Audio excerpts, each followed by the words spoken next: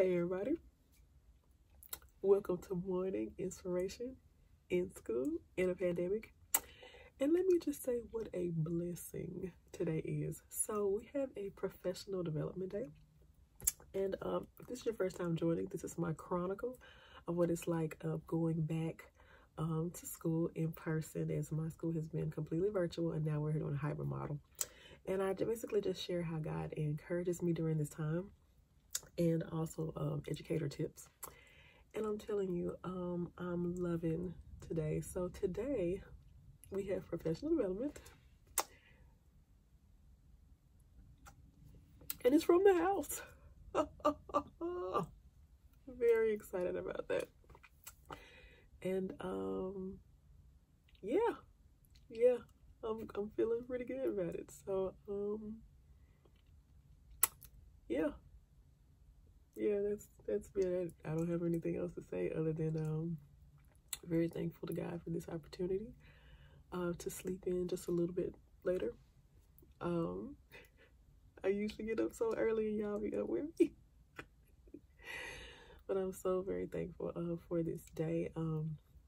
The scripture for today comes out of Matthew, and it's Matthew 4, and it basically says it's Jesus when he's talking to his disciples and he's calling them. And I find it interesting that when he called them, they just went.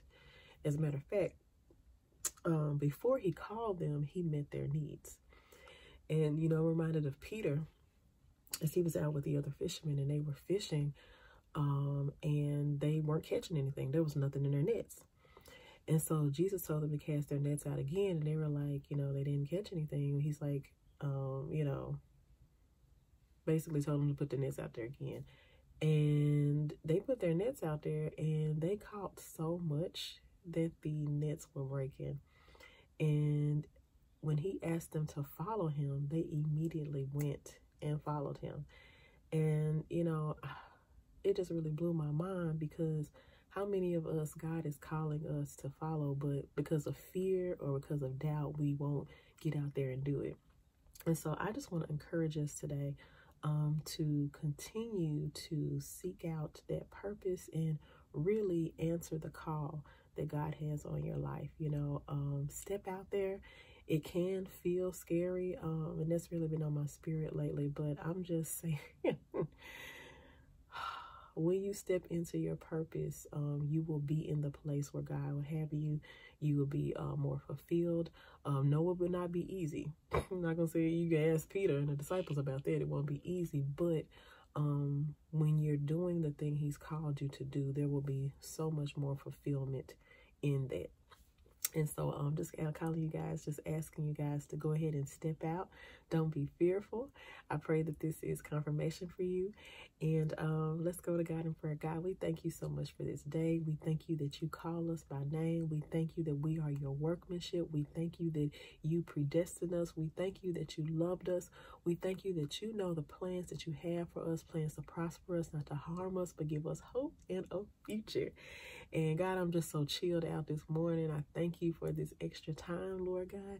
And God, I look forward to this professional development. I pray for my brothers and sisters who have job interviews today. I pray for those of us who have new businesses or introducing new products, those of us who are branding agents, those of us who are just musicians and homemakers and educators. God, just be with us on today.